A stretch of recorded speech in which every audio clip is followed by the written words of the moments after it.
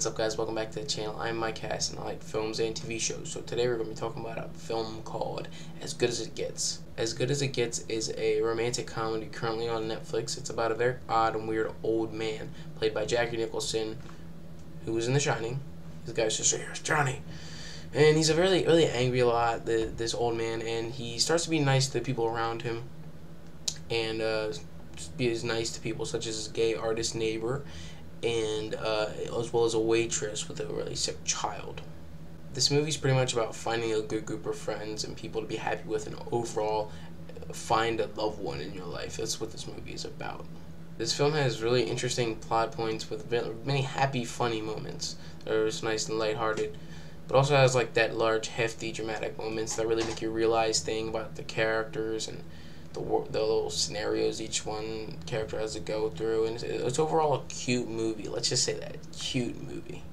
This movie details how not all relationships can be perfect, and how like you have to appreciate the good parts and get past the bad parts of a relationship.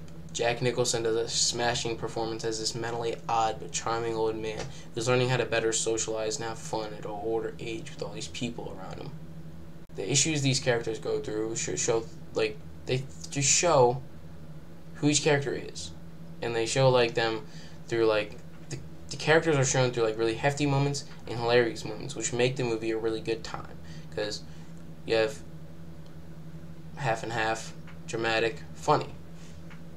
Rom-com, that's a rom-com for you.